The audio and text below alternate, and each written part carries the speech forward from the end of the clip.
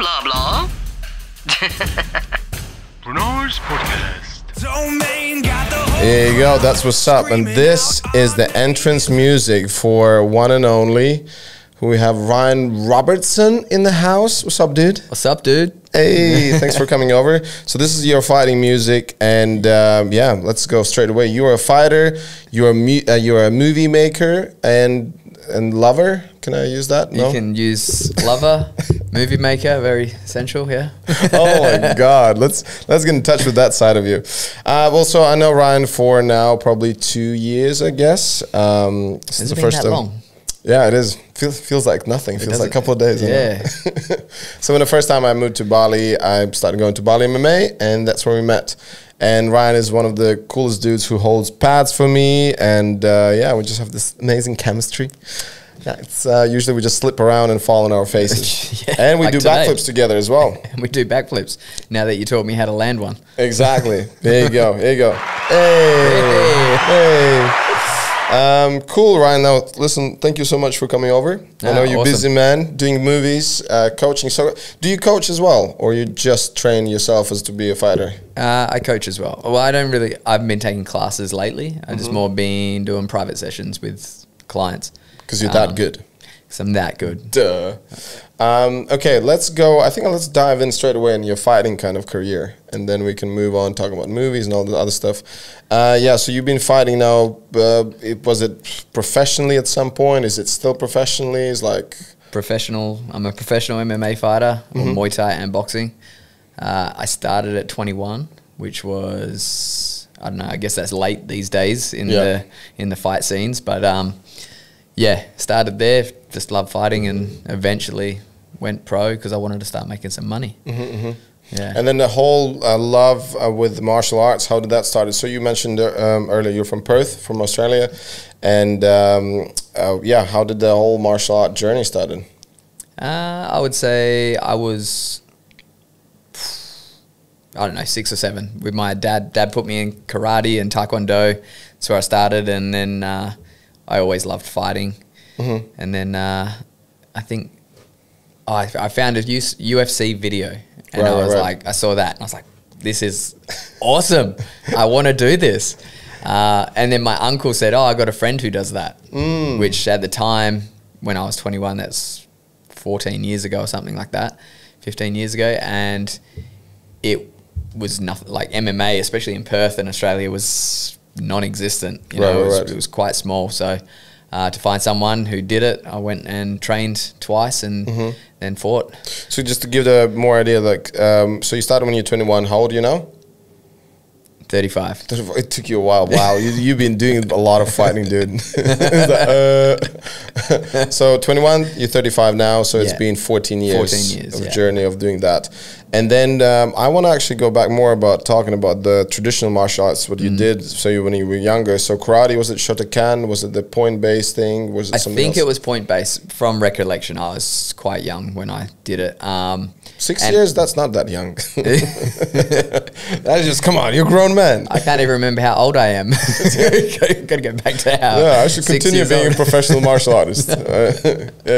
Yeah, no, I think it was point fighting because I remember we used to put on some the vest and the headgear, and well, that's for TKD. You would have a vest and that kind of stuff, right? Okay. Yeah.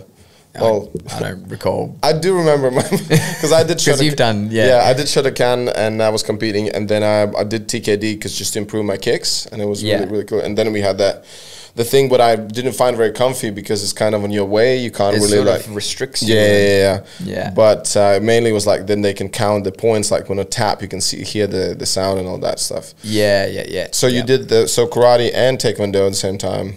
Not at the same time. No, I started in taekwondo, and then we moved somewhere, and then I did karate.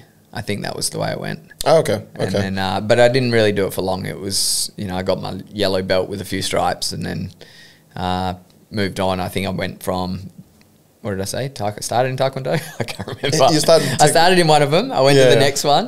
And Yeah. then I think I went into like football, like AFL, Australian rules football, and, and cricket and basketball. And so basically you're very kind of, where the time you were just an active kid who did all these different sports. Yeah. Right. So then you saw the what was the fighting stuff, what you said? UFC. So you saw UFC and you were just like, wow, this is cool. I want to do it. Yeah. But then you already didn't do martial arts anymore at the time, or you still were doing? No, I hadn't been doing martial arts for years and years. Oh, wow. Yeah, so then you're like, oh shit, I have this baggage and this knowledge of doing these things. Then obviously you need to do some wrestling.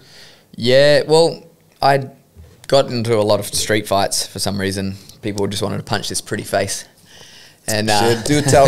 What was the reason? Like, were you like a mouthy kid? No, I think I was confident. I was a confident kid, and I didn't back down from people who, like, I don't know if people thought confidence was cocky, and people didn't like that, and you know, someone would bump into you and say something like they want to start a fight. And, and I'd just be like, okay. You want to punch me? Let's go. No problem. I don't mind. And then I'd generally win everything, and I'd be like, you okay?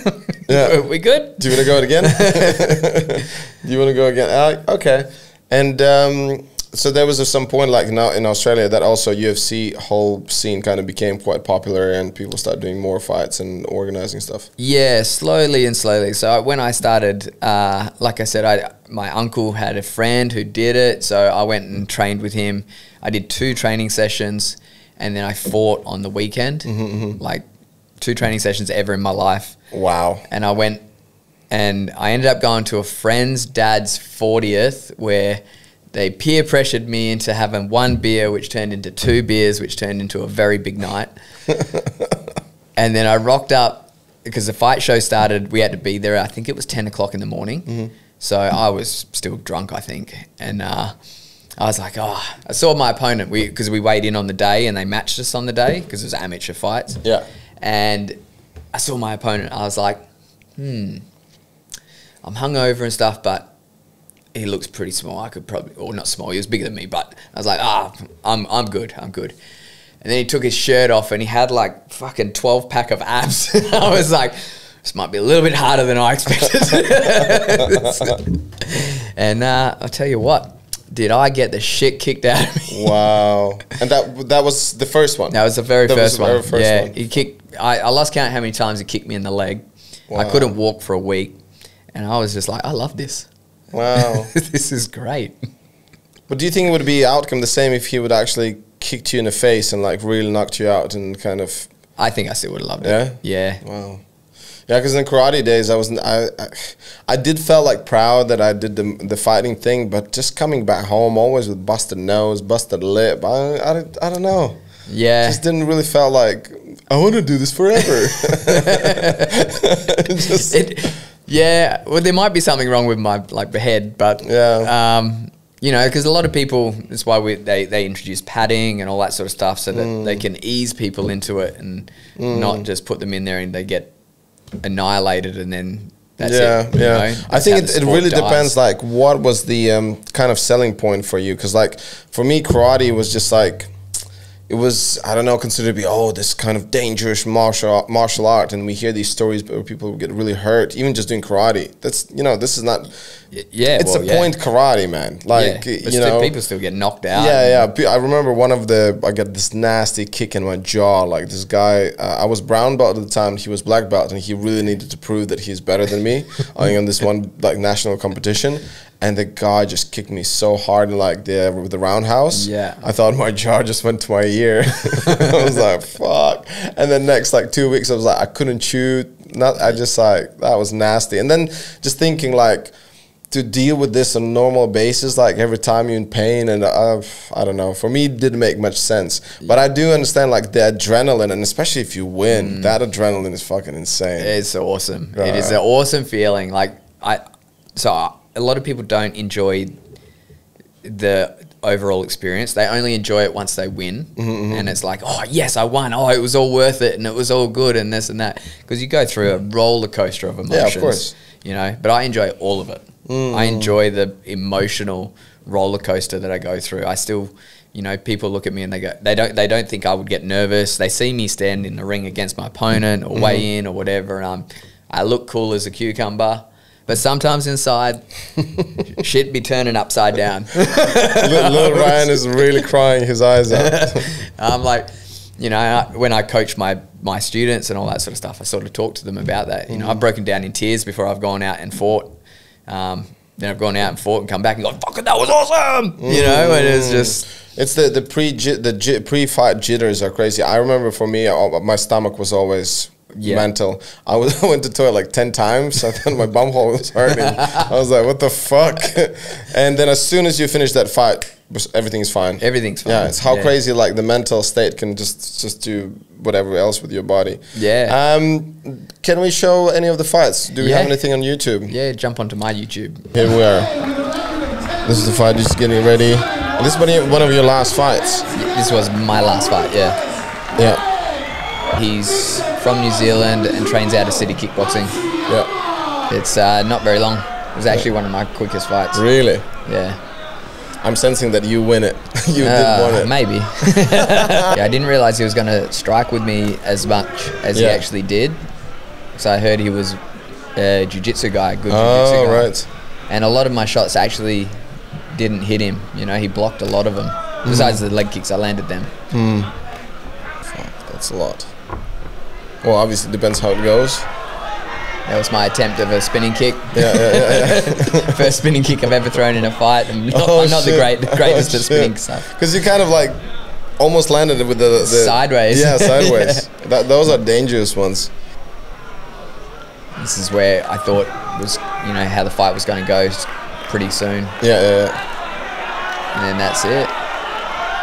Oh, that's it. You got him in. That's it. Oh, shit. Snatching necks, cashing checks. Wow. Get that guillotine in and he had no place to go. No place to go, yeah. I helped use the cage as like a pinning point. Yeah, nice. And like for you to come up with that kind of solution for this fight, like is this a result of just experience and fuck, no, I'm not doing the microphone properly. It's a result of experience and kind of figuring out this actually could kind of get him in, or that was very natural and very like you just went for it and it was just natural. Yeah. I'd actually been catching a lot of boys in the gym with the standing guillotine, using like the wall in the gym as the pinning point. I like the sentence if we just take it out of context. I catch a lot of boys in the gym. I catch a lot of boys in the gym.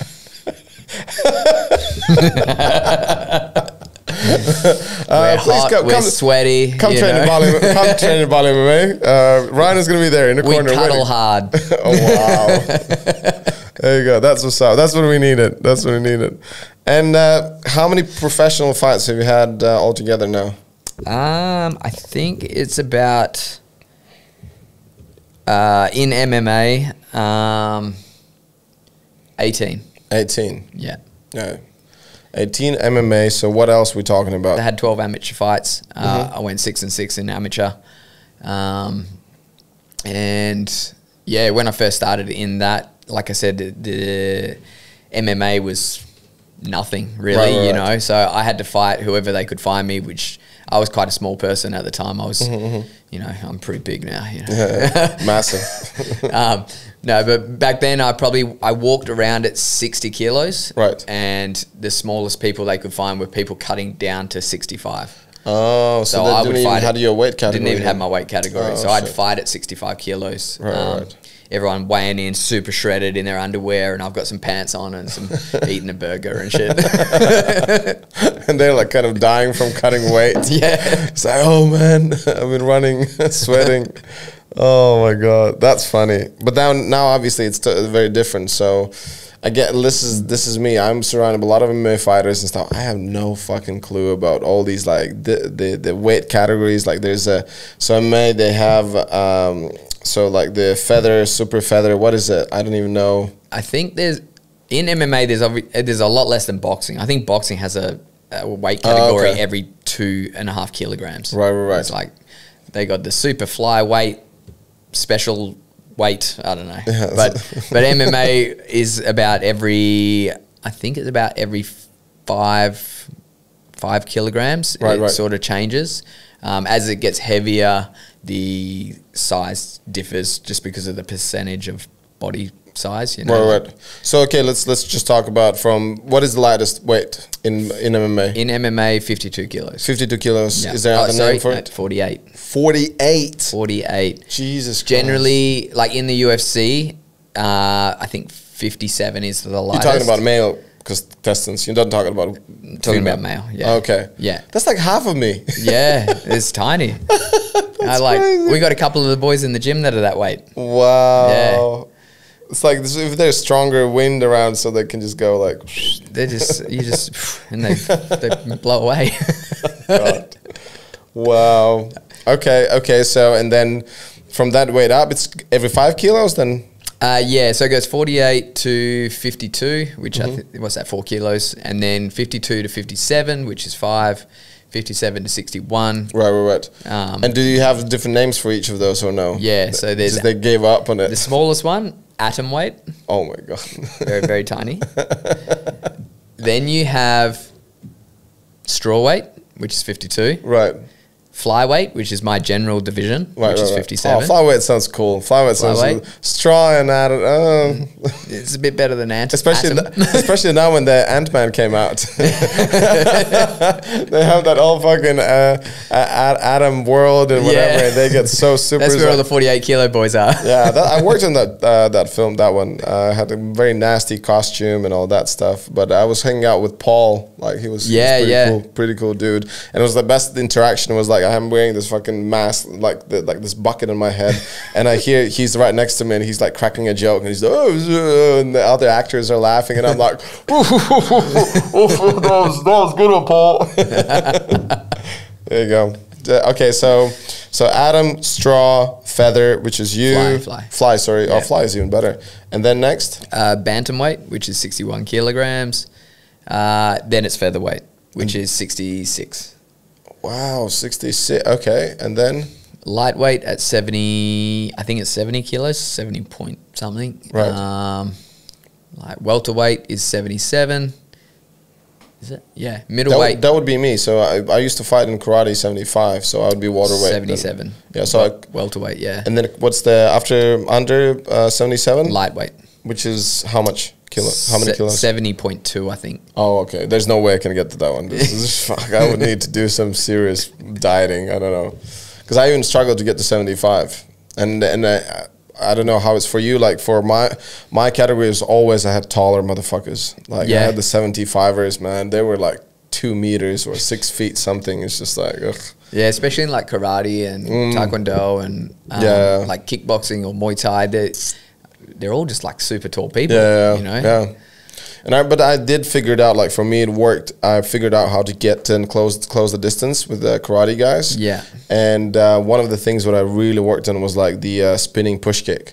Yeah. I remember in 2 competitions I broke someone's ribs. And that's what I learned from karate. So I was timing when they come in, then I spin and just push in. And it was like, yeah, they're when you see some people pull them off, they look nasty. They look beautiful, but nasty. Beautiful but nasty. Yeah. And I remember I kicked one guy in the balls big time. But that one I'm not so embarrassed. I'm more embarrassed. I actually did TKD when I moved to UK, like maybe 7 years ago, and we went to some TKD training stuff. And I came in, so I used to do it a long time ago, and I'm coming in now. I have no belt, nothing. Yeah. And this chick who's like brown or black belt, so she really needed to. Her thing was to show me that she's better than me. So she comes in and starts going full on me, and I went for the spinning, the horse kick, the donkey kick. Went right to her vagina. Oh. She just collapsed there, and I was like, "I'm so sorry." It's okay. And at the same time, I was like, "Yeah, bitch, what are you gonna show now?" So bad. Okay, so fighting with the weights and stuff. What is your zone? What do you see when you fight? Do you see? Are you feel like you control, or just like? So a lot of the time when I'm fighting and feel the best is when I control the distance. Mm-hmm. So like, I'll spend the first, when I'm fighting smart, I'll spend the first maybe 30 seconds engaging, but not not fighting. Right, you like testing it out. I'm finding out how fast they are. Right. I'm really testing their distance. I'm trying to make them miss and see how they move. And then I know I can go in with a safer plan or game, you know. Even though we have our overall game plan, it'd be like, oh, he's a wrestler, we're going to stay on the feet, you know. Right. But I just walk in and not know anything. I'm just assuming that I know. It's when people get caught early. Yeah. You know, and I did that my second last MMA fight, or sorry, the MMA fight before that. I was like, you know, a little bit too chilled, and I like faked and come in to throw a punch, and he just punched me so hard in the face. Do we have video? Yeah, there should be video. I've never been hit so hard in my life. I actually thought I warmed up with him out the back. I was like, we warmed up together for the fight, but we didn't. Yeah, fuck. Let's see when Ryan gets knocked out. Let's watch me get fucked up. I don't think a lot of fighters are like, yeah, let's do that. I need to see me to be beaten up. But, you know, it's whatever. Yeah, it happens. It's part of the... Exactly. You know, it happens to the best of us. All the guys who get knocked out, they usually say, "Oh, it happens with the best of us." And then you get up with like this really fucked up face, and you do the Rocky Balboa's line where he's like, "It's not about how hard you fall down. It's about who you get up and keep on going." Yeah, but if you can, then probably you should lie on the floor for a bit. Maybe it's not on here. Did you make sure that it's got deleted? It must have got deleted. Yeah, I'm surprised it's not on there. Oh, well. Yeah, it's not on there. But yeah, he punched me so fucking hard. I didn't even know I was fighting. Yeah. I was like, Christy took me back up to the thing. I got dropped in the first probably 10 seconds. We fought for 3 minutes and something. And then Christy took me back up to the back rooms, and I was like, who's Christy? Christy's my fiance. She's also a professional MMA fighter. Oh shit! Oh, sorry. That's shit. Pressing all the buttons. Hey. Wow. Well, congratulations. When you guys got engaged? We got engaged some time ago. That's she's probably going to ask me to edit that shit out. She actually probably can't remember herself, so it's okay. So what was that on her fight? And I think it was at her fight.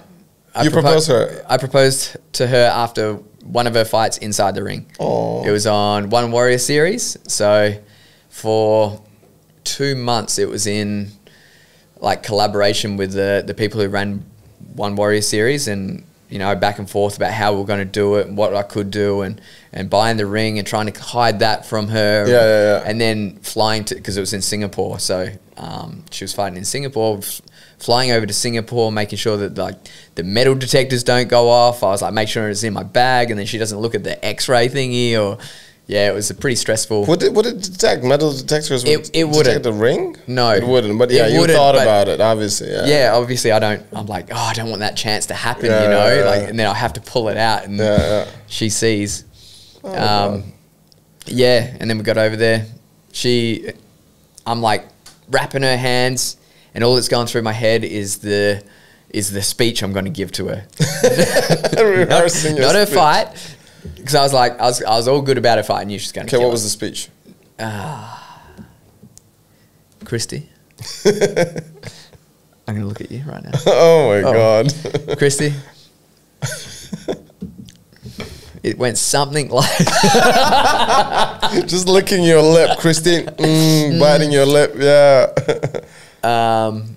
Shit, I can't remember, right?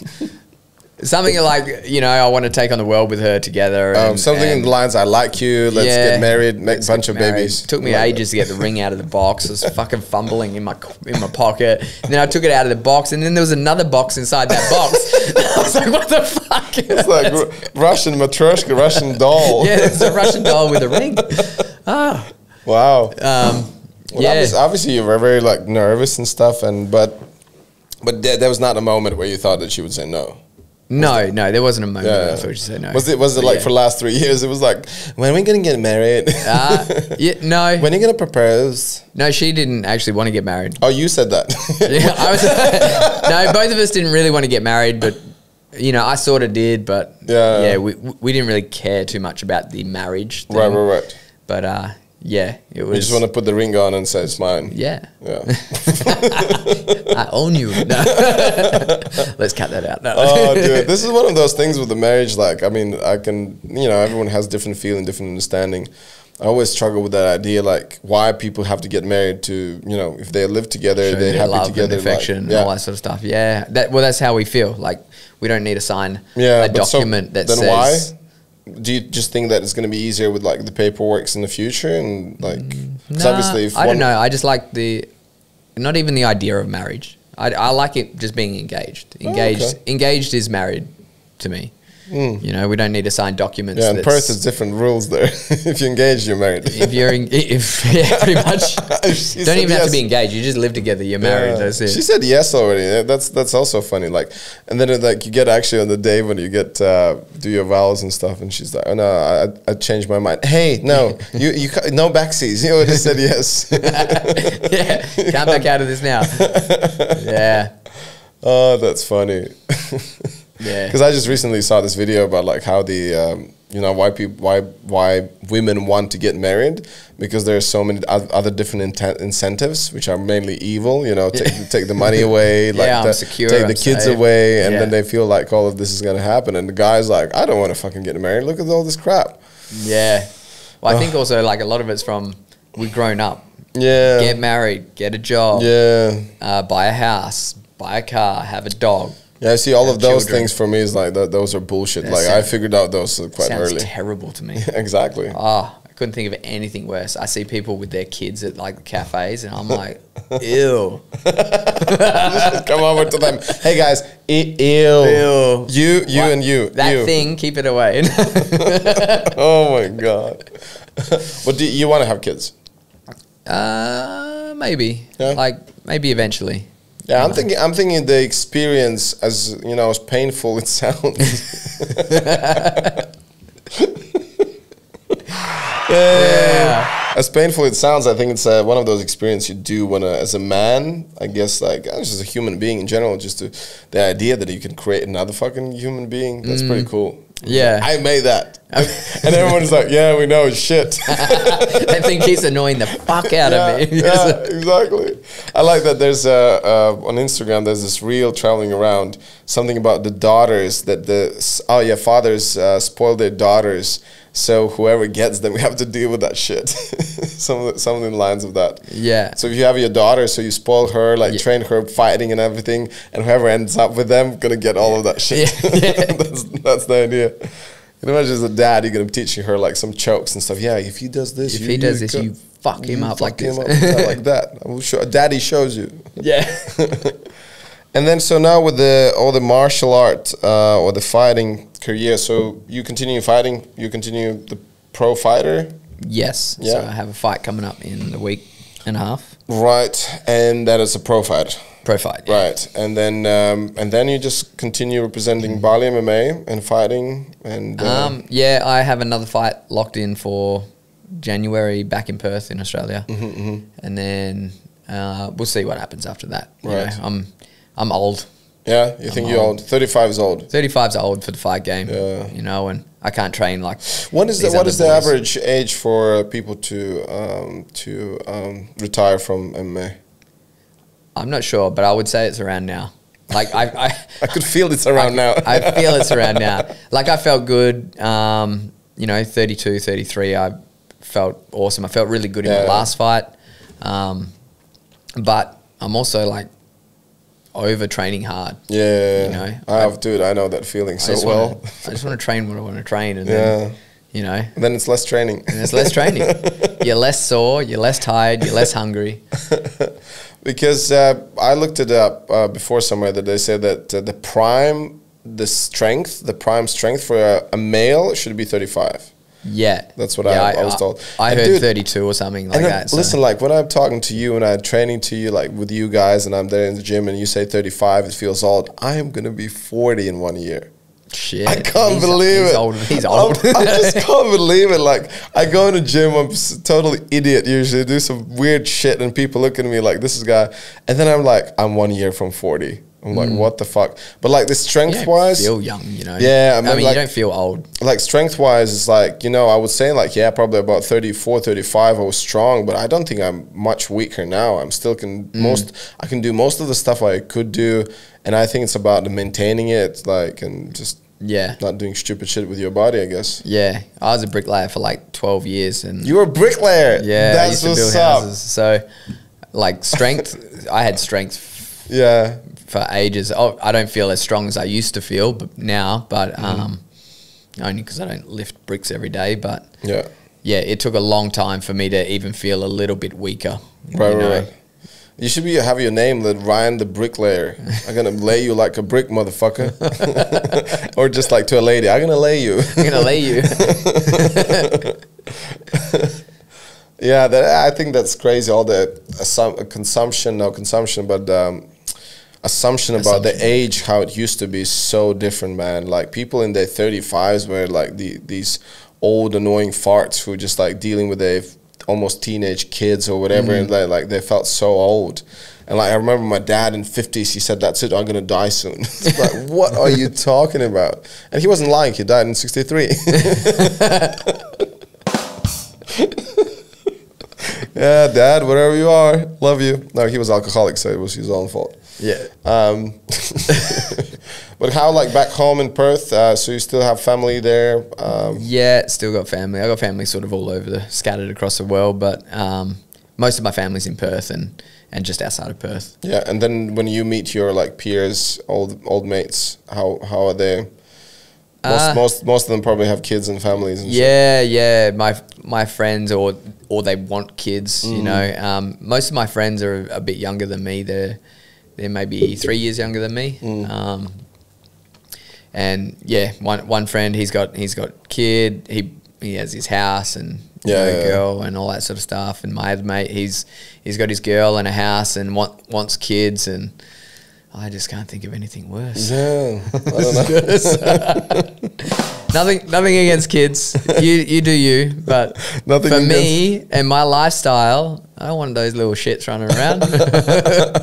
Your girlfriend gonna love this podcast.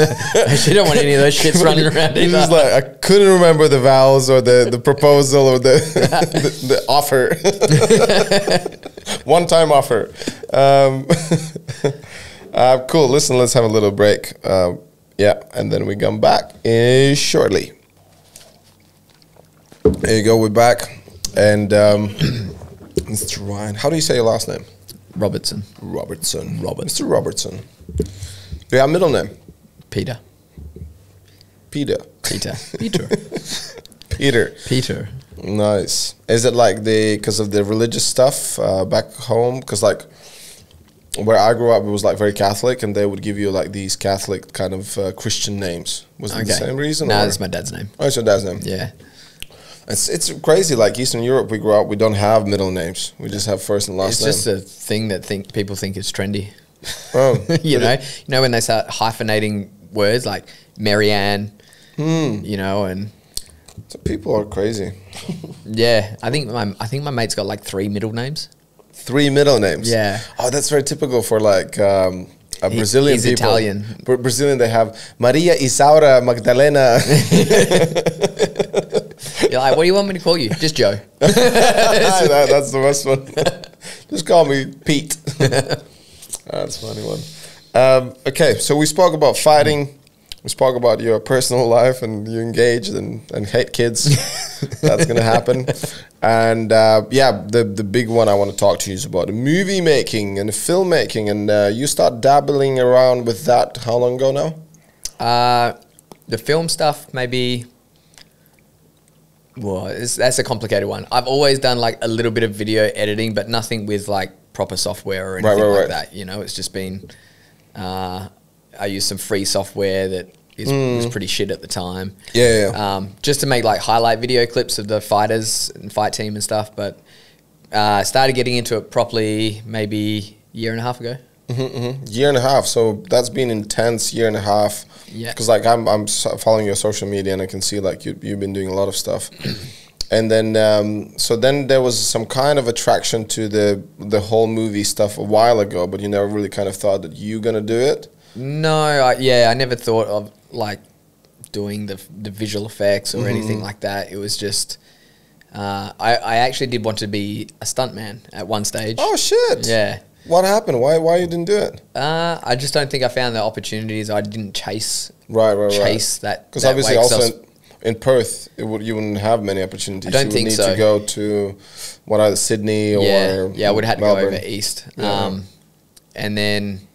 And I was also fighting at the time. I had my business of bricklaying and all that, so I was like quite busy. You know, where you fall into that thing of going, oh well, I don't really have time to go do that stuff.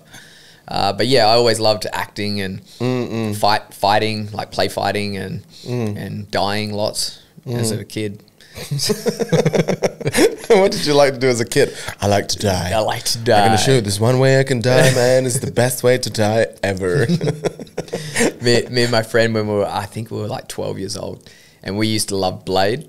Yeah. Who didn't? Yeah, so we'd pretend we were fighting vampires all the time, and we'd get beaten up, and I'd like do flips and fall on the floor and all that sort of stuff. Right. The movies did some crazy shit with us as kids.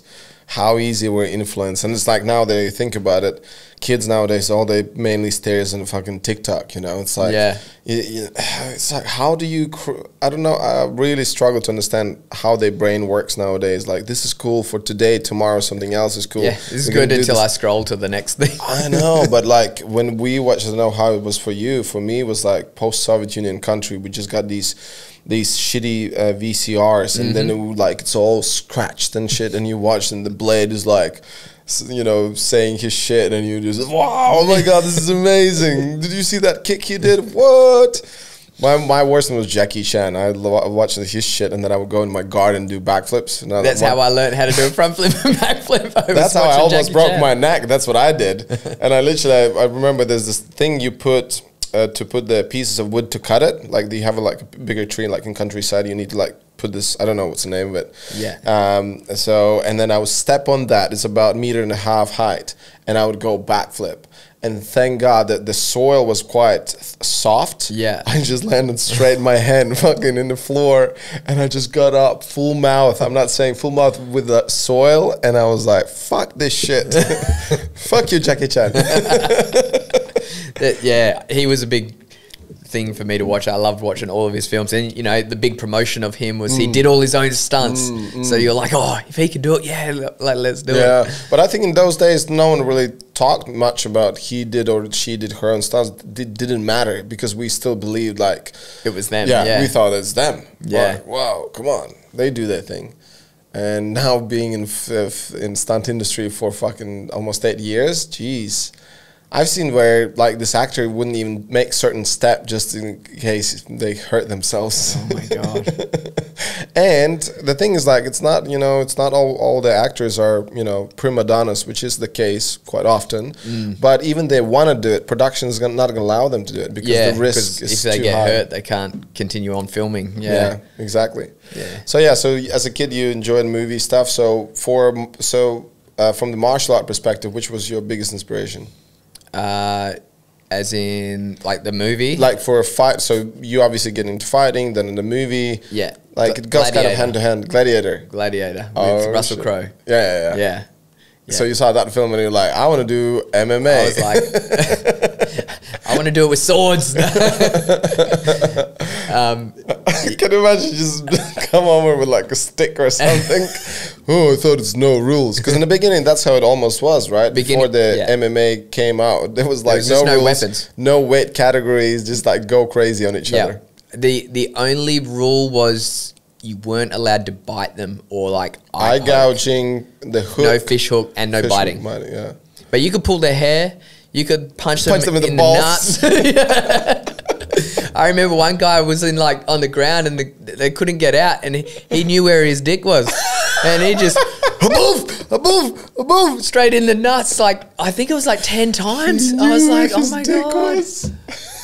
It was like, right on it. Oh my god, this Right. is so funny. Pretty much just like, I didn't know what his dick was, so I would win him, but I couldn't find it.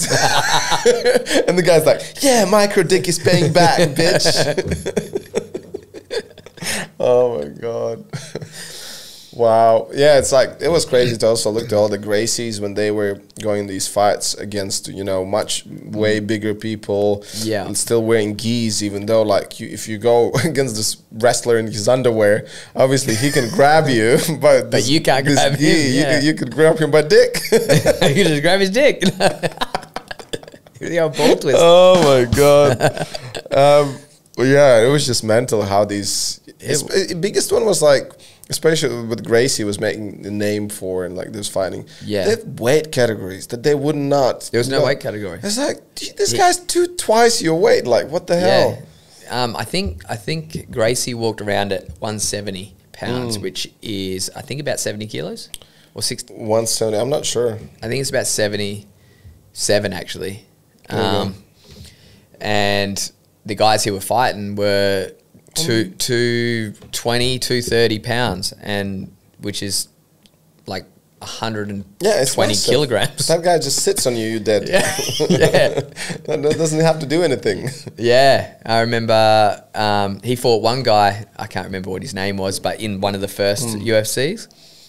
He won eventually, and then he had to forfeit because he was so tired. Right. Like from this huge and not an ounce of fat. He was just muscle, yeah. I think I remember that one. Shit. Yeah. He pulled his hair out. Like literally had a chunk of his hair that went on the ground. Yeah, I remember that one. Yeah. It was like, man, that just looks tiring. It's crazy. Yeah. Okay, sorry. We kind of moved moved away from the movies. We're going on to the movies. But it goes, you know, side by side though. Your attraction to the fighting and stuff, and obviously you watch the fighting movies. But then when you just kind of had your first idea about movie making idea, you thought like, I want to do action movies, or there was no really? I think I really am inspired by sci-fi and action and more of the theme of making something that isn't real. Right. Real. Right. You know? Bringing imagination to life. So you're watching it like, oh, wow, like this is cool. That people, like Avengers, they're in space and you're like, you travel to different worlds and, you know, bring that imagination to you. Yeah, that is life. the one. So you do enjoy mushrooms, I'm guessing. Oh, no, I've never had mushies, but no, I've never had them. Dude, I had some acid once. Bro, I was watching Fast and Furious 5, I think. It was Am I on? It was very fast. It was fast. And bro, that tripped me out hard. Really? I was watching them. It was when Vin Diesel and The Rock were like staring at each other. Yeah, it was and you so thought intense. they're gonna make out at some and point. they were like, it was so intense. And then they turned like 100 years old. They went 100 years old, and then they get back to normal. And then 100 years old, and I was like, oh my god, this is too much. This is too much for me. Wow. Don't do drugs, kids. No, drugs are really bad. But if you use them responsibly, it could be pretty cool. Could be pretty cool. No, with mushrooms, I was I had a couple of times experience. It's definitely one of the things is like it opens different pockets of your mind, like which you wouldn't think of. And also, I think one of those, like, when you question yourself about something, all of a sudden that can kind of sort it out. That it's achievable, in my opinion. It's achievable with good breath works as well. And you're living in Bali here. Have you tried breath work? Yeah. How many times? I think like twice or something. Only like twice. That. Yeah. I did one time, and I remember I was in fetus position and was crying. Yeah. I was just crying and thinking about all the kind of shit what we consider, this is, you know, so bad and like there's no solution, and then all of a sudden you just find solution right here. Simple, you know. So yeah, kids do drugs sometimes when you grow up. When you're not, yeah. But you see, also like that word drugs, it just has such a negative connotation to it. It does. You know, because mushrooms, it's just something you find in the forest. You know, here it's usually on a cow's shit. Much better, right? And then it kind of little bit poisons your body, like you eat not a good mushroom, and then takes you to a different level. You know, and they keep talking about that the Vikings used to take mushrooms when they used to go to war. And then a lot of fighters do the microdosing. I didn't know that. You didn't know that? Well, not with mushrooms, nah. Really? I literally talked about it today in the gym. I'm not kidding you. Okay. I know a lot of jiu-jitsu people like smoking weed.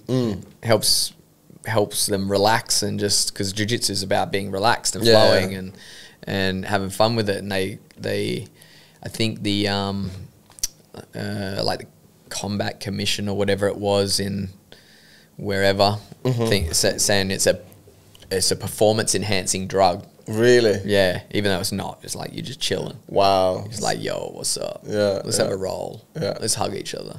Yeah, and if they would have like a glass of vodka, do you think anyone would care? No. No one would care. No, but it's the same. It's so stupid. Just because like that weed has this shitty, not shitty, but the history of humans creating this evil thing. And when I lived in Vancouver, I smoked weed for 2 years in a row. The best shit ever. I never touched alcohol. Had so much fun, such a good time, and they had amazing weed there. It was, oh well, whatever. Movie stuff. I'm like, today I'm on a row, just take you away from the subject. Movie stuff. So there's something what is not there creating stuff, and it is interesting. As probably when I'm more grown up now, I don't really appreciate the CGI and all that stuff. But even grown up, when I watched Avatar for the first time, I was like, wow. It's pretty cool. Avatar. Did you see the second one? Yeah, I went and watched the second one. Yeah. Haven't seen it yet. I won't say anything. But people really say good things, Yeah. And so that kind of CGI, But then there's so many, even like up-to-date good movies, some of the CGI effects are... Like, you think, like, you have so many millions in your budget and you still make that explosion look like a fart somewhere in dark. It's like, what is this? Yeah, well, that's what I want to accomplish with what I do with the visual effects is that I want it to look as real as possible. Right. You know, that's my goal. That's my aim. Obviously, you know, I'm not Marvel level. Yeah, you know, but it's about editor. you. But yeah, definitely a goal that I'm achieving to, and that's what I like in video and film and stuff like that. And that challenge about, and also like just to compare how it was 10 years ago, what kind of visual effects were available, and now someone who just sits in their basement and just got like some basic softwares, they can create some incredible pretty cool stuff. Yeah. How did it all start? Did you just kind of like, okay, I will try? Was there, like you said, like you like the project? So was there like opportunity for a project? No, not to start with. To start with, I got After Effects, which was the VFX sort of stuff through Adobe. I already had Adobe from Photoshop, so I used to do a lot of movie posters and stuff like that. And then I just started following some tutorials on After Effects, and then I would try to do my own things, but I didn't have much of an imagination, so it was hard. It's hard, like. Even with an imagination, I have all these things I want to make, but I either don't have the time or I don't have the money. And then the good thing about having projects from other people is they're spending the money, and right. And then it allows me to have the time to go do it, and they've also got the imagination. So it's like, you know, it's I think that's probably the best way. So they pay you maybe not a lot of money, but some money. So it covers, and you have a little bit of motivation. You have a deadline and all these kind of things, instead of you just sit on probably how many different projects you can come up with, and you never really finish them. And there's no incentives and no reason for it to finish them. Yeah, exactly. Unless it's just for like your own portfolio to build. But even then, it's like you need to buy assets. You need to obviously spend time on it. So come a bit closer. You're really flying around. I'm really flying around. Ryan, podcast properly. Hey. Buy assets. You need to take time off of work or whatever it is. So you're losing money there to do these projects. It really benefits if you've got somebody who is willing to pay you, obviously not the top dollar because you're not the top guy, you know, so, but you can produce something. You just need the project and people to pay for some assets so that you can put all those skills to the Yeah. test. But you had some interesting thing going on for about how long it took you to finish your project, your short movie, which was released 2-3 weeks? 3 weeks ago, 3 maybe? weeks ago. Yeah. Yeah, congratulations on that. Thank you. Hey. Just, I watched the video. Someone who works in the film industry only sees the big movies and whatever. Obviously, I can say like, yeah, there's a lot, there's a lot of stuff to work on and whatever. Yeah. But in the same time, thinking about like your budget, your like all the things what you had. Yeah. I love it that there's like you guys coupled up. So it was like Anthony with his girlfriend or with his wife, and you with your fiance, and it's like, here you go. That's pretty much our crew. That's our crew. Yeah, and. So tell me about how it all started. When I'm guessing quite a long time you already had the idea, and then obviously I had a rough idea. I was like, I wanted to film because I wanted to practice my filming skills as well. Yeah. But I wanted to film a fight scene with some VFX, and I had no idea what sort of VFX. I just knew I wanted to do some fight choreography, fight scene, and add some sort of maybe magical effect or like a lightsaber fight with some Star Wars and stuff like that. And then I was like, you know what? I'm somebody who I can't do small. I'm just like I can't do small. It's like, you know what? This so is modest. I love it. how far can I actually push it? How long can I make it? How big can I make it? And what can we do? And I was like, oh, well, I got no actors. I got no money. I don't have the right equipment. I'm like, okay, so let's do a fundraiser, get some money. And then I didn't make even the fundraising amount of money that I wanted, which still wouldn't have covered it. But then my fiance, Christy, jumped in. Anthony and his wife jumped in as actors. And I had a friend who does sound design, so he did all the mic stuff and the sound, which was great. Yeah, shout out to Anthony. Yeah. Obviously, all the rest of the people, but Anthony was on this podcast as well. So, we had Make sure you watch that one. Nice little chat. He's an interesting dude. Yeah, I really enjoyed talking to him. And it was great for me to see people are involved and everything happens. I kind of like in the very beginning. So can we do spoiler alert? You can do spoiler. Yeah. I just like in the beginning that I did not buy a second that those were two lesbian lovers. I'm like, I don't know. Is it because I know that's Anthony's wife? Is it? But it was just like, oh, honey, I don't know. And then when your fiance, Chris, she was like practicing that, like what she's going to say, whether she was holding the ring. I was like, oh. It was cute, though. It was cute. I mean, yeah, there was a lot of things because the script was, I wrote the script and it was just, it was literally written on a document in like a paragraph of how the whole film was going to go. Yeah, you should start with it was written on napkin. It was written on a napkin, and it was a bit wet, and people couldn't really read it, and then we just went from there. But like after filming the first part of all of that, I really wanted to refilm and change a lot of things, but people had the haircut and all this sort of stuff, and people didn't want to do it because we spent a lot of time doing it and that. So we just did what we had, exactly.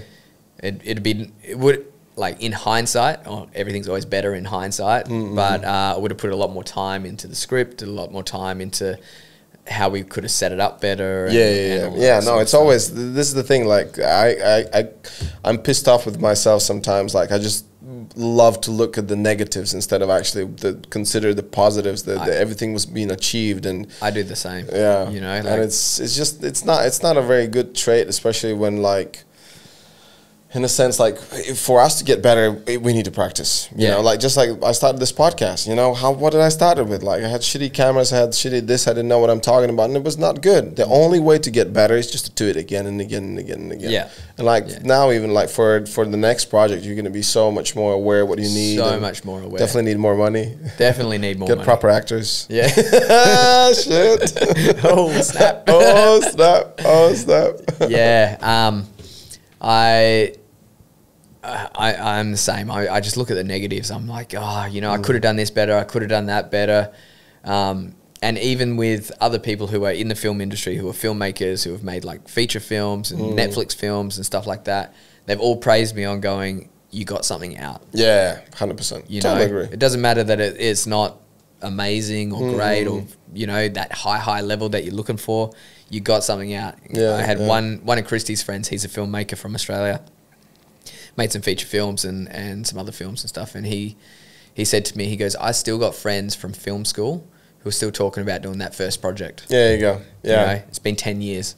Oh, yeah. Thank you. Hallelujah, brother. I mean, like, I can't agree more about it. And this is, living in the UK for so many years now, this is this mentality of talk to talk and not doing the fucking job, not doing the walk. They're like, oh, yeah, we can get to there, do the project, and never anything happens. Yeah. I've worked on, I haven't worked on them. I've been, like, acted on some short films. And I've seen some of the cinematography on there, and I'm like, oh, that looks really nice. Never seen it. Yeah. Never seen it. Never got released. Never heard about what happened to it or anything. Yeah, because one thing is like to kind of start doing it also, like getting to the end, like no matter what. Yeah. Yeah, because all sorts of shit happens. Like right now we have I'm part of this quite interesting drama. 2 years ago I was working in Egypt on this big movie, the biggest one Egyptians ever made. That's what, at least that's what they said. What they were saying or claiming, or the production was claiming. But basically, it was you're gonna like it. It was a rip-off of Gladiator, pretty much, but the Egyptian version of it. I'll watch that. The producer of this whatever company went all the way to UK. Well, actually went to Ireland, where they wanted to hire people who did the Viking fights, like all the sword fights, which is very high level and all that. And then they will actually find the team. So I did 2 seasons of Vikings, and and I was offered as well. Like, okay, we're getting the team. They need like this kind of style of fighting. So we go to Egypt. We do this 2 weeks of shooting, blah blah blah, and it was pretty good. A lot of fun. We did. I think we achieved what we were looking for. And then we still haven't had paid in 2 years. What? Like the stunt guys haven't had paid. The producer is in jail. Oh shit! Yeah, the producer is in jail, and then now they finally start talking about that we actually going to get paid because like there's a new producer and whatever. But this is film industry, This is about anything like you need to go from. Just so many things to consider, and it's not easy at all to get those things done. And so whoever get things done, like, kudos for them and well done. Yeah. So yeah. Yeah. Sick stuff. What else we can, like one thing what I can, I hope next time if you have a fighting scene, like invite me, because like I was looking at that. Oh, we could sell that better. I was like, that reaction could work better. That punch could work better. But not name dropping. Yeah. But Anthony. Oh shit. Anthony had a sore back. Oh, so right. He couldn't fucking move properly. We had to adjust with things. I even had the one scene where Christy threw a triangle on him and he picks her up. Yeah. We had our driver help pick Christy up, and then I realized the driver was in half the shot. Oh god. So I had to zoom right in and move it right over and make sure that the driver wasn't in there. But yeah, there was like lots of things sort of I try to work around, and obviously none of them have ever done fight scene stuff before, so like really trying to sell shots and make it look more realistic. And that's where I kind of itch a little bit, like, because I wish I would be there and I could just come and give like little just ideas, because all of them are fighters. All of them know how to fucking move. It's more about like how to sell it. Yeah. And there was one punch which was terrible. Where Christy was on the floor and he sort of hit, but I was like, I'm like, sell it, just swing, like swing hard, like just obviously not at a head, just just swing it through, like. Oh man, but it's so crazy. Like I have a story for you. Joe Egan. I probably put a photo here. He used to be Mike Tyson's sparring buddy. Yeah. So he's from Ireland. He's in Ireland. He was the heavyweight champion. right? Yeah. And I was in a movie called Once Upon a Time in London. So that was this film about gangsters. And there's a scene where I'm in this one gang, and Joe Egan is one of the heavies from the other gang. Yeah. They're bursting in this pub, and the fight is starting and everything. And I end up fighting with Joe Egan, which is this massive dude. And he's like, we're going through choreography, quite slow, whatever. And as he punches me, even we go faster, like he's this close to my face. His fist is like this. I'm not probably As a heavyweight, even bigger. Like his one finger is like that. And I was just like, one thing I don't want to get is punched by this guy in my face, you know. And then we kind of rehearsal, and so he gets more excited. I think he's done like a couple, maybe 2 movies. I don't think he's done much fighting on the screen. And he's going faster and faster and faster. And at one point, I just feel like this wind just like wafts in front of my face. And I was like, you know what? I don't give a fuck. You celebrity, whoever the fuck you are. I was like, I don't want to be killed. I'm like, Joe, do you mind like having like this distance? The camera is behind you or behind me. They're never going to see the distance. It's totally fine. And then his response was like, oh, well, thank you. I appreciate your concern, but I've been fighting or I've been boxing for all my life. Yeah. And I know my distance. And I'm like, okay. And then for me, I knew that he comes close, so I just like automatically will push my head away. Yeah. And it was fine. But then he fights me, and then he turns around and he fights another guy. And then like we fight, it was a take. Fights, he beats me up, whatever. Then he turns, the other guy knocks the guy out. Oh, no. And he just clipped him on the chin, but the guy was out cold. And then Joe Egan is just all over him. He's like, I'm so sorry, I'm so sorry. And then he looks at me, and I'm like, I'm having this smirk. I'm like, so what's up, motherfucker? I know you've been fighting all your life, but this ain't fighting. Yeah, and it's acting. Exactly, and that's the thing about stunts, is just like it's so different, and all these little things. What works for screen. One of the craziest things, the martial art, where everyone knows silat. Yeah, so fast. It's too fast for screen. Yeah, it's just too fast. So like, you know, and then the punches which sell is like big, make them big, all that. And even though it looks phony, but that's what sells. But that's what sells, yeah. Yeah, that's it. I remember when I worked on a short film, it was a fan film, Fallout Lanius. It was created in Perth, and it was about the game Fallout. And yeah, I ended up acting as filling in for a whole bunch of different actors to die because they didn't know how to like fall on the floor or which is huge, whatever, you know. And so yeah, but we were like, oh yeah, because I come from fighting and never done fight choreography before. I'm like, oh yeah, there, and I'm like, they're like, nah, it's got to be out and like this and big and wide. And I'm like, oh, okay, but that's not how you fight. That's that is the craziest one. Yeah, I know. I remember like again this edition we went for Star Wars, and every movie have different fight choreographers, different stunt coordinators, and they have their own styles. You know, they communicate with the director and how the director sees that. If like literally it could be the same guy playing different characters in different movies. All the same ones get shot in the head. Yeah. In all these movies, they're gonna have different reactions. Yeah.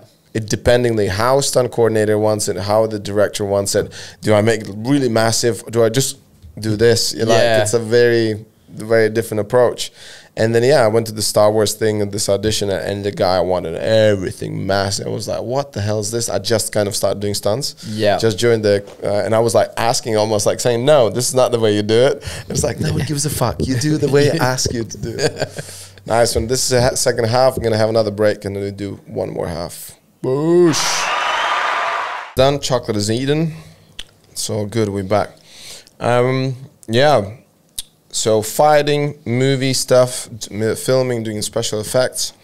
That's kind of your priorities at the moment. Do you have any other hobbies? Do you do anything else? Nah, not really. That's sort of it. Fighting and the video stuff. Yeah. And Photoshop. Yeah. And Photoshop. So that's like separate for like pictures? Pictures, yeah. Oh, okay. Yeah. So you do them as well as like kind of a side thing, or that's your part of your business, or part of my business. So okay. Make like movie posters and graphic design for like companies for their social media and all that sort of stuff. Oh, okay. Cool. Well, I asked you your 3 favorite books, and Ryan was like, "I don't read books. I don't read. I just fight." I watch picture books. You're one of those kids like who's like, "Oh, book? Is there any pictures?" Yeah, and images. That's what. But that means you do a lot of comics stuff, right? No, not even comics. Anything that is hard copy that's not on the TV. Don't Not do interested. Don't do it. What about Kindle? I'll give you Kindle. No. So that's a halfway between. Still on a screen, I guess. I'm so good. I so want to convince Ryan to read some books, but Maybe one day. One day. There you go. Okay, so and then you said like, well, no books, but there are movies and there are people. And movies, which you already mentioned, was Gladiator. Gladiator, yeah. So that's one of your big inspirations in getting into it. And that's the thing. Like, it's such a magic how this one film inspires so many people all over the world. Yeah, it's insane. I think I really related to Gladiator because of martial arts as well. You know, it was like the fighting, the martial arts, the competition. Right. Except for they were all slaves, but yeah, a little bit. And also martial arts in the Gladiator, I didn't see any roundhouses there. There was no round. There was lots of stabbing and neck cutting and maybe a couple of shitty push kicks. Yeah, yeah. I would love to see Russell Crowe to do a roundhouse. Or spinning hook kick. Spinning hook kick, yeah. Oh my God. They could just do their own version of it. But for me, you know, definitely Gladiator was special since I was a kid. I just loved the movie. You know, I was very upset about how his, you know, family got slayed. Yeah. You know, I just couldn't understand why someone should be so evil to kill these innocent, you know, a child and a wife. Had nothing to do with anything. Yeah. And then, you know, that prince was just so evil as well. Like the young motherfucker. Yeah. But the story for me goes very interesting is that I end up working with a lot of guys who worked in the Gladiator. That's one of awesome. Actually my stunt coordinators, who's one of my favorite dudes. His name is shit, just flew out of my head. Oh God, Tony, Jesus, I will need to cut this out. I can't. Well, I know that he's never going to watch it anyways. But anyways, yeah, so one of the stunt coordinators I work with, he was in that scene, remember, where that asshole prince was practicing his fight with these topless guys? Yeah. And then one of them was my stunt coordinator, and he was topless, all muscly, and now he's fat. And I just remind him once in a while. He's like, "Shut up, Renars. Just shut up." That was then. But yeah, and a lot of them. And there was I remember it's very vivid. There's this one big black guy who was fighting on an arena. Yeah. And I met that stunt guy actually on the last Kingsman we did together. Yeah. And he was this older gentleman, and he lives in Canada now. And we were talking about, I was like, so what kind of things you've done? And he mentioned Gladiator, and he was the guy there. I was like, oh shit. That's awesome. Yeah, and I think, I'm not sure that he was the one who got stabbed with the thing. I remember that. In the balls? Yeah. not in the balls, in the stomach. Oh, in the stomach. Yeah, with the triangle. What do you call it? I don't know. It looked like some sort of fishing spear. Trident. It's called Trident. Yeah. From who had a trident? Aquaman. No, Poseidon. Poseidon, yeah. No. Poseidon. Poseidon. In Latvia it was Poseidon. Fucking Aquaman. Oh my God. He had a trident. Yeah. No, he did. At the end, he got it because it was his like birthright or whatever that weapon. Anyways, and the coolest thing was that I worked on the big movie, and I mentioned already to you about the Napoleon. So Napoleon is played by Joaquin Phoenix, the asshole prince. Yeah. And that's 20 years later with the same director. Yeah. What's the director's name? I can't remember. My head is not working anymore. Yeah, everyone knows who's... and 20 years later, we were in exactly the same scene what was opening scene for the Gladiator. Remember they were throwing these fireballs in the forest? Yeah. And I was there in this stupid Napoleon army outfit. Yeah. With a fake stash, sitting in trenches. But 20 years later, that was Ridley Scott. Jesus, Ridley Scott. Yeah, Ridley Scott is the director. Was it Ridley Scott? No, it wasn't. Was it? The guy that made Alien. Wait, that's it. There's going to be a lot of editing for this fucking podcast. This guy. He says he's in the film industry. Gladiator, director.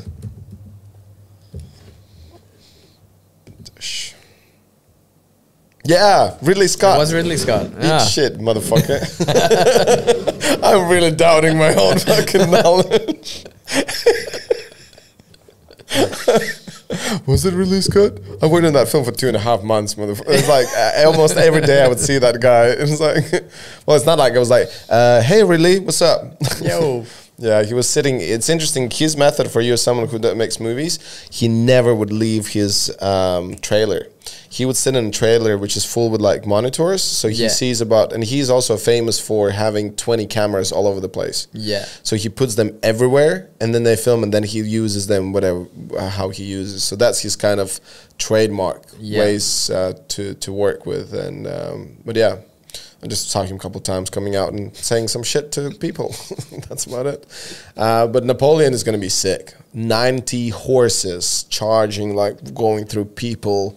Yeah. I remember a lot of stunt guys had to wear a diaper because we were peeing ourselves from like, imagine just like 90 horses are charging full gallop and you have to stand there. They're going through you. That was fun. Oh, that would have been scary. That was, and then someone said like, no, I'm going to stand behind because like we had 3 rows. So whoever's in front would get the most kind of, but then the guy behind, no, you know what? This guy slides in me. It even hurts even more. They're just kind of trying to figure out this shit. Okay, so Gladiator, that's your movie number 1. So what is your favorite scene? Wow. Are you not entertained? Are you not entertained? He just goes out there and fucks everybody up. Yeah. When he slices the head off. Slice the head off, double head chop thingy. That was interesting because directors or someone was saying that they didn't really had a budget for that. Yeah. But they somehow did this. Oh, it was Russell Crowe. Russell Crowe wanted to do this move. He really fell in love with it. Yeah. But then they really struggled because like no budget, whatever. But then they managed to do it somehow. Somehow, yeah. Awesome. Yeah, I'm not sure what my favorite scene is. It's... That's a pretty good scene where he goes out there and fucks everyone up. What about the forest fight? I really liked the beginning. The opening scene is probably one of the best capturing moments of the whole film. You know, I think that opening scene just like draws you into... No, but the scene where he's supposed to be killed, when he was supposed to be taken to the forest to get... yes. Yeah, actually that was really cool. Yeah. When he took and threw that fucking sword into this... Praetorian. Yeah. And then he's like, the sword got stuck in... Sometimes the blade sticks. Yes, man. Say it again. Sometimes the blade sticks. Sticky blade. please use proper lubricant. Okay, then we have the very gay movie called Thor Ragnarok. Yeah, I mean, again, working with this guy, we did the Men in Black. Yeah. With the fourth one. The fourth one. Yeah. Fuck, what's his name? Hemsworth. Chris Hemsworth, yeah. And Chris is such a cool dude, man. He seems like a cool dude. He's really nice. I didn't see him that many times, but like anytime, like 5 or 6 times we were working side by side, he always came across as a kid. Just want to play around, giggle around, and it's like he feels it's like someone who feels there's too much silence. He needs to fill it up with like laughter. Yeah, and then he would do something stupid, just like whip a dick out or something. Didn't get to see that coming. Whip his hammer out. Eh? Oh shit, Thor. That's who wants to see the real Thor. the Thor Junior. The Thor Junior. Yeah. So what about Thor Ragnarok? Obviously, the whole bringing imagination to life. You know, they're on a different planet and stuff like that. But I really like that one because it's sort of serious, but they have a lot of comedy through it. Right. You know? Yeah, I do like that they throw the comedy in there. Yeah, and don't watch that shit one that they've just made. With the Russell Crowe? Yeah, Thor fucking Love and Thunder. That was the worst movie I've ever fucking seen. And I heard Chris Hemsworth actually said he's not playing Thor if he has to play dumb Thor. Yeah. Again. Yeah. He's like, he goes from playing dumb Thor to going into the Avengers where he's not dumb. Not dumb. And Not then dumb, on it's top just of it, Hulk is fucking smart. What the fuck's going on? Since when is that happening? Yeah, I can't remember the comics. Well, no, I never read the comics, but Yeah. you know, I don't read books. But Yeah, we established that like 10 times already today. Thank you. but my mate read a lot of comics, and Yeah. I think He would do a movie for you so you can watch on the screen. I think Thor becomes smart Thor when he went off planet. Oh, right.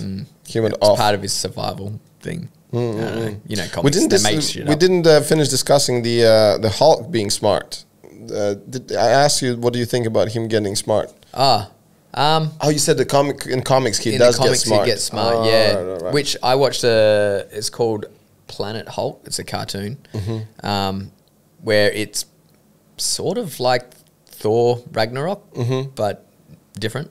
And he's smart Hulk there as well. He can talk and communicate, and All right. not as smart as he is in the Avengers movie, but yeah, I don't know. He sort of plays his role as being smart, Yeah. but I just want him to break shit. What is the other creature they? So there's the one was like a all covered with the rock. Korg. Korg. Korg. Korg. He's like kind of very similar concept of Hulk. Yeah. He's just made of rock. He's in Planet Hulk as well. The cartoon. Is he? Yeah, and so is that little beetle thing that Korg steps on in. Wait, I forgot its name. And size wise, are they similar? Yes. Oh, Yeah. they could be brothers. Could be. What if the other one would be a girl one, so they could go on a date? Oh, this is very rocky. Okay, then we have Matrix. Oh, obviously classic. You know, anyone who is in special effects, but anyone who likes movies or especially the fantasy, like that, you know, the Matrix is the king of the kings. Yeah. Yeah. I think that really brought a lot of the VFX stuff to on the life, map. you know, Yeah. on the map, yeah. And I think a lot of people didn't realize there's obviously VFX in almost every film. Right, you right, know? right. Whether it's old films, not old films, but you know, where they set it back in time, or it's space and sci-fi. But yeah, The Matrix was definitely one of my favorites still. What was the year difference between second Terminator and Matrix? The second Terminator? Yeah, what in years? Because second Terminator was before Matrix. Yeah. Right. Terminator 2 was that 1984? 84 was the first one, I think. Because that's the year I was 89? born. Okay, let's see. I don't know. I obviously was I was 2 years old, I think, if it came out at 89. Okay, let's play this game, what a lot of podcasts do. So let's guess what's the age difference or the year difference between second Terminator and Matrix. What do you think it is? Oh, second Terminator, Matrix. 12 years? You think 12 years, yeah? And then, okay. So Matrix was in 1999. Yep, that's what I thought. Maybe 87 for... Or 88 for Terminator 2. 1991. So yeah, we just 8 years. Yeah, so we just found out it's 8 years difference between Terminator 2 and Matrix. And the reason why I wanted to say that is because remember there was this documentary on Netflix, Movies That Made Us. Yeah, I didn't watch it, no. It's not a book. I know, but I haven't seen that one. I didn't even know it was there. I'll watch it if It's not a book. You can fucking watch it. You don't have to read it. It's a documentary. It's close to a book. Yeah, it's That's on the verge of me not consuming it.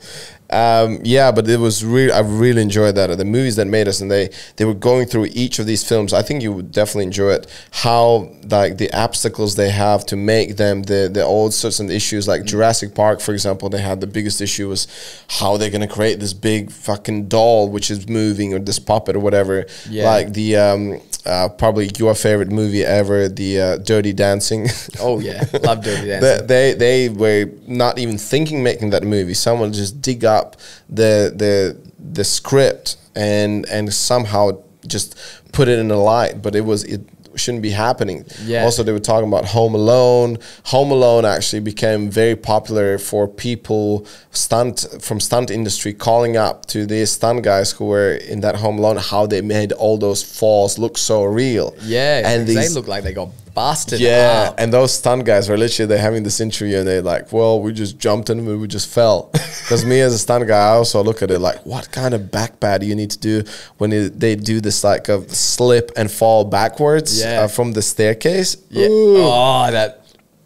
Yeah, and so going back, so Terminator 2, and they were talking about the creation of it was the pioneer of just breaking into the special effects. Yeah. Which was insane, where the guy goes through the fire? No, not the fire. Fire as well. Oh, when he walks through the gate, the metal dude? Yeah. When metal? he walks through the, in prison, you have these... the how do you call them? Metal gate. Metal bars. Yeah. Through the bars. And the gun just stuck. Yeah. It's stuck and click.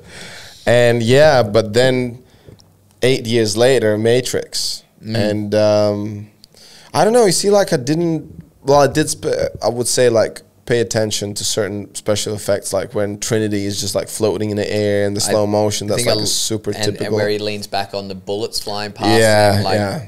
I think they were the capturing moments of the VFX ones. Because it was all slowed down and everyone would be like, how did they do that? Yeah, because the slow motion wasn't a big thing before that, right? No, it wasn't. Especially slow motion fights. It was no such thing as slow motion fights. Yeah. You know, and now slow motion is every fucking fight. Every fight. Like, boom. Especially Bollywood loves their slow motion. Yeah. Oh man, some of those cringy fights they have, and it's just all slow motion. Oh. But yeah, and Matrix, for me, the biggest one was the martial arts, actually. For me, I thought, wow, the wall flip. Yeah. So which one I mastered years later. But the idea that, you know, just wall flip and different fighting, and it was like, wow, that for me was like really cool. Yeah. Yeah. And I really thought, like, is there a way I can just learn all the martial arts? Where is the chip? Where is the EI? Do you think that's going to happen anytime soon? What's your opinion? We get computerized. Yeah, so we can just download any skill, any knowledge. I think that would be quite far away. I think they'd be more likely turn us into bloody just do what they say robots. Really? Oh, nice. I like the outlook for the future. They keep talking about, oh, we've got these chips now that you can have your bank account in your chip, and you can. The chips we got from COVID. Yeah. You know, we got a chip that helps say where you are. Like, why the fuck do I want to tell you where I am? Fuck. You know.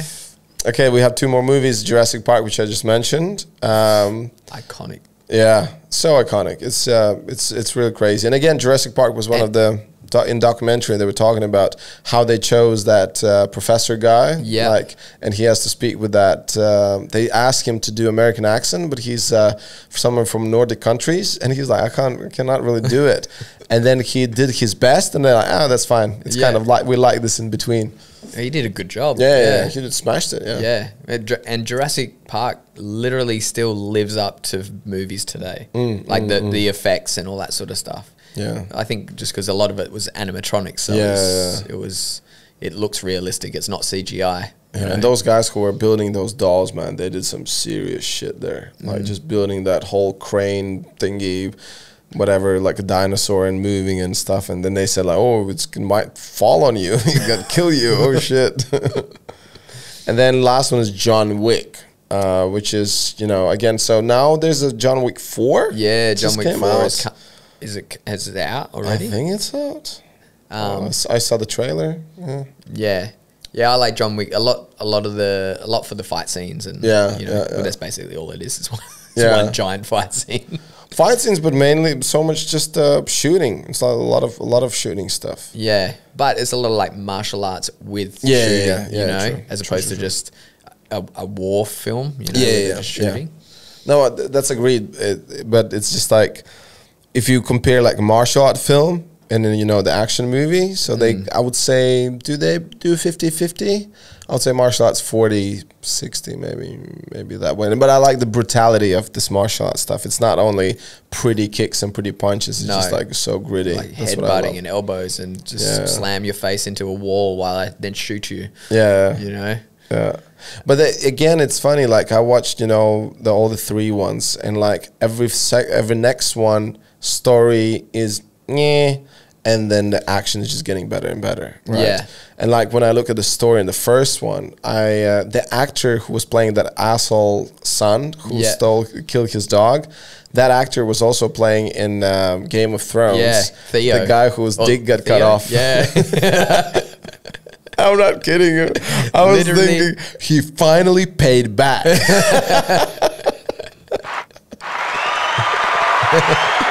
He finally paid for the John Wick, stealing John Wick's dog. It's like, can you imagine if the Game of Thrones all of a sudden they would open up there, ask his dick get cuts off, and then John Wick is just in the back. Yeah, now you got what you deserve. That would be so cool.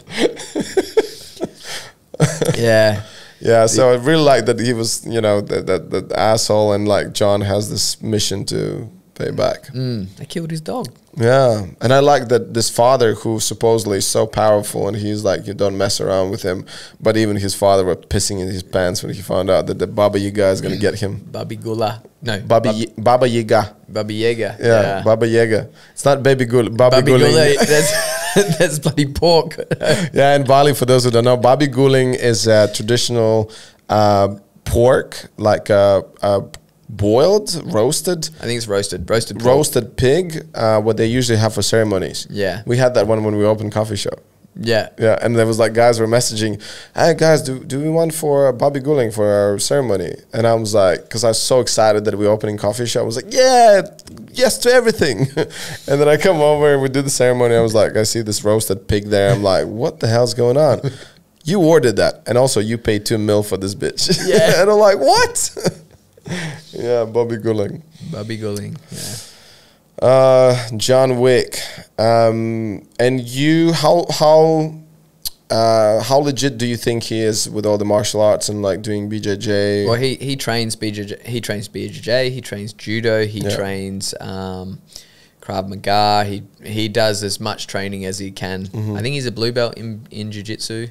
I think it was purple. Oh, he might have got. Yeah, probably. Like he's I think he's dedicated to. Yeah. Like learning martial arts and stuff like that. So, yeah, he obviously makes it look real on TV. What would be your feeling one day if you would be directing a movie where Keanu Reeves. Keanu Reeves is in? That'd be amazing. just for me. Like, bro. Keanu, that was amazing. That was great. It was probably terrible. And like, bro, that was so good. Can you kill me? Can I be one of your victims? I just want to die. I know I'm directing, but can I please? And this is one of the coolest things is that when you're on the big film sets and you do work with those celebrities, there's, if any, like stunt guys can come in over doing like a selfie, whatever, actors usually don't mind. I hate it. I have not even one selfie with anyone. Yeah. And because we're there, we are working, and these people, when they get outside here, that's all they see is fucking selfies. Yeah. Everyone wants some piece of that. I'm that person that doesn't do that either. Yeah. I even see people in the public, and I'm like, like they'll get hassled, and I'm just nobody, and what I'm gonna post a picture and then forget about it, But also, like, what do you do with that? So just because you were next to a person who succeeded in their life, like, how does that make your life better? No, like, what did you succeed? Or you succeeded at annoying them. Yeah, exactly, exactly. That's what I was just about to say. That's how I look at it as well. So I've been next to lots of celebrities as well. Can't name any right now because I can't think. But I've definitely been next to at least 100. Right. But no, I may have been like next to 5 or something. But I've never gone up and gone, hey, can I get a photo with you? I just don't want to be annoying and Like they get that all If the that time. could be memorable and you keep in your memory, that's all you want. Like when I worked with Samuel L. Jackson, Ryan Reynolds, and I'm like, I have trailer next to their trailer, and I'm like, feel so amazing, and it's like, feel like, oh, finally made it, kind of thing. Finally pays back to be a stripper back in the days and whatever. But it's just the memory you can keep with you and cherish it, and that's about it. Yeah, yeah. Okay, so and that kind of leads us to people. Yeah, so I asked you also your fave people who inspire you, people who you look up to. James Cameron. Yeah. It's kind of heard of the director. Is he a director? I think he's a director. Yeah. I think he directed something. What was it? Yeah. I think there's something with a boat in it, and There was a boat. there was a machine as well in a different one. So yeah. Yeah, Talk to me. James Cameron is director of Terminator, director of the Titanic, Just talked director about of Terminator, yeah. Avatar. You know, and I watched. Christy got like this course thing, and it's like a bunch of directors that talk about their process of creation, how they started, and how they developed as directors or filmmakers, writers, whatnot. And James Cameron talks about his journey through making Terminator and Titanic and all of that. And Avatar was actually a film that he had in his back pocket for a very long time. Years and years and years ago. He goes to his people, he goes, can we make this? And they're like, we don't have the technology to make that right now.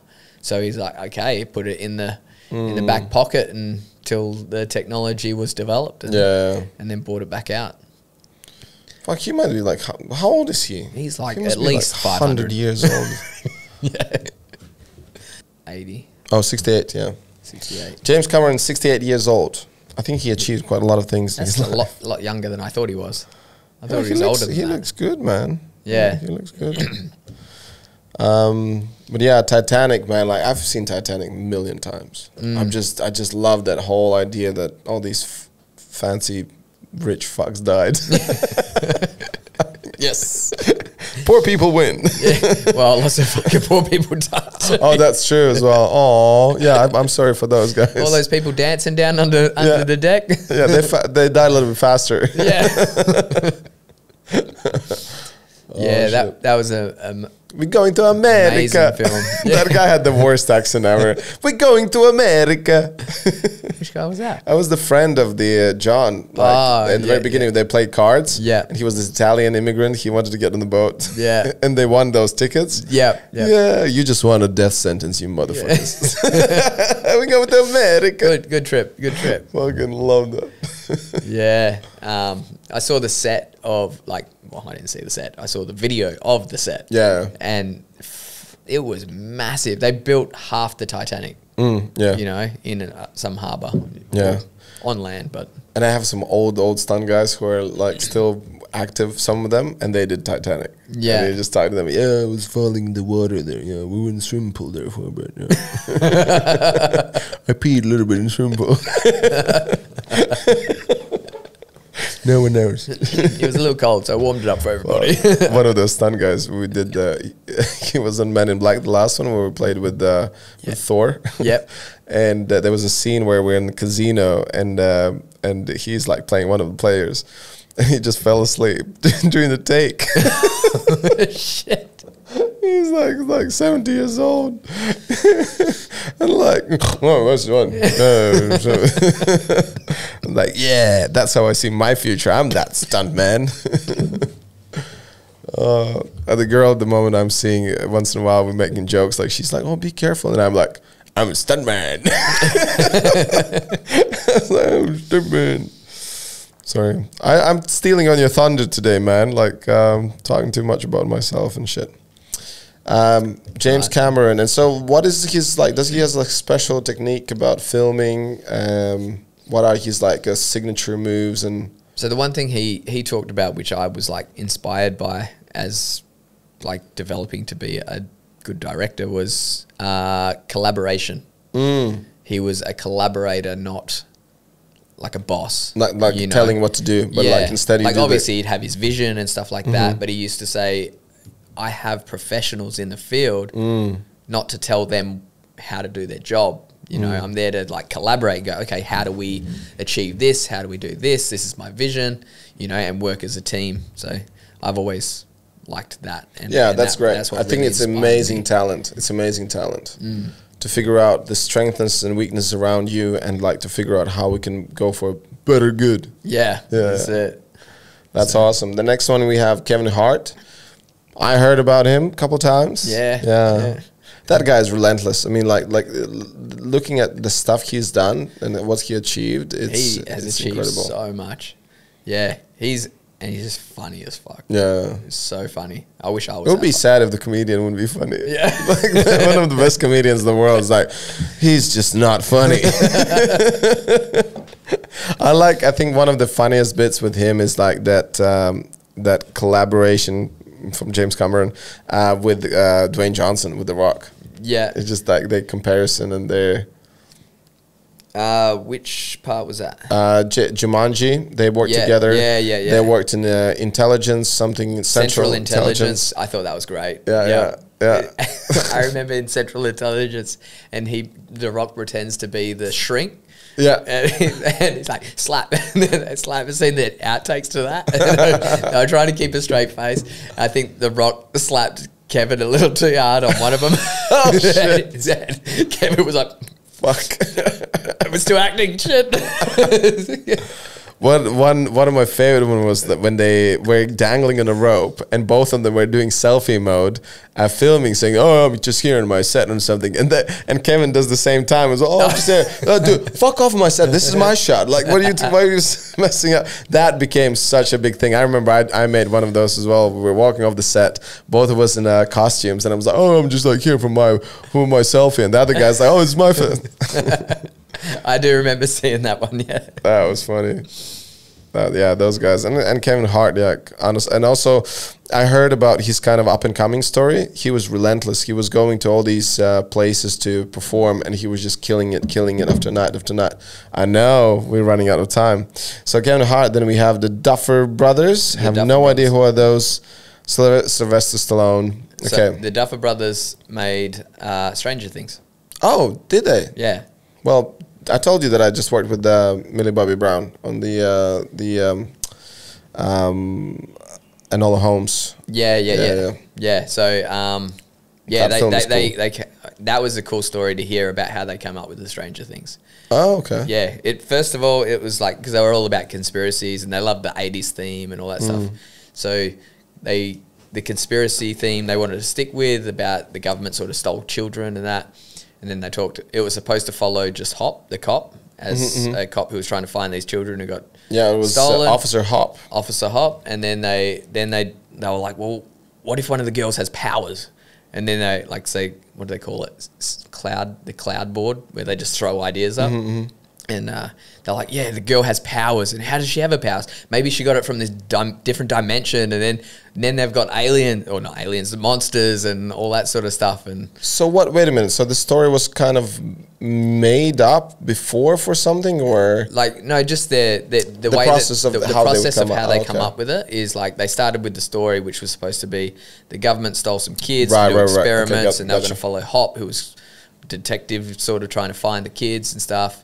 And then they call it a cloud board, I think it was, and they basically just spew all their ideas up on the thing, and and then they pull it back, obviously, and it's like make it make brainstorm, and then just put them together. Yeah, that's really cool. Yeah, it's crazy when someone come up with the idea. I was just thinking about this recently about the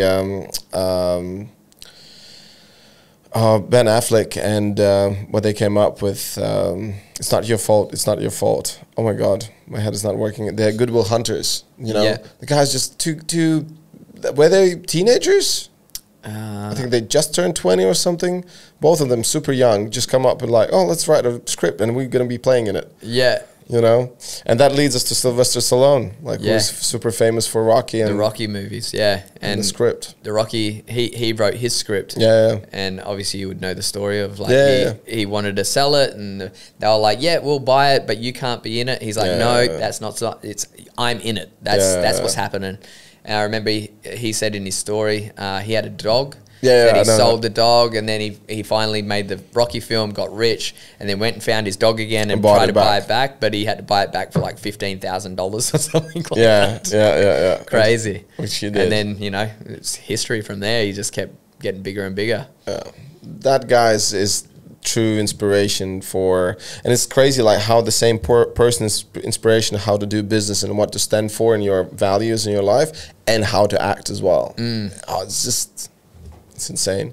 Listen, we need to wrap it up, let you go. What are you doing today? It's wrestling, MMA wrestling. I'm gonna For be- my fight, gotta are get you going to ready. be hugging some sweaty half naked man? I'm gonna be sweaty, and I'm gonna hug some. I like how you look on the camera all the time. You can still looking at continue you. to me. Come down. Okay, I'll show before you a good time. Oh my god! Before you leave, give me a couple bombs of wisdom for if you are a mentor for people who want to pursue what you're doing, whether it's in the fighting industry or it's like in movie industry. I'm guessing in fighting industry you have a little bit more experience than in the movie industry or Yeah. bricklaying industry. You can give some. Don't go there. So you can have some inspirational words, but also like that, or what would you tell to younger Ryan, who's like about teenage age, maybe like 18? Yeah, I don't know. Probably something along the lines of like, I don't know. What was it? Like sort of what we said before about, you know, how Sylvester Stallone stuck to his values and stuff like that. You know, exactly. stick to your values. The general thing, work hard, but, you know, work smart instead of Work smart, exactly. instead of hard. You know, we can work hard and get nowhere. No. Or we can work smart and go to the top. Exactly. Cool, man. I think that's it. You just do your training. Not going to keep you back anymore. Thank you so much again Thank you. for coming over. Bush. Special effects. Yeah. I'm going to send you footage. You can put that in later. Yeah. Nice one, buddy. I just wanted to play that song at the end, but now I can't find it. Anyways, that's it. We're done. This is the song in the back. Hey. Oots, oots, oots, oots. Blah, blah, blah. Renars Podcast.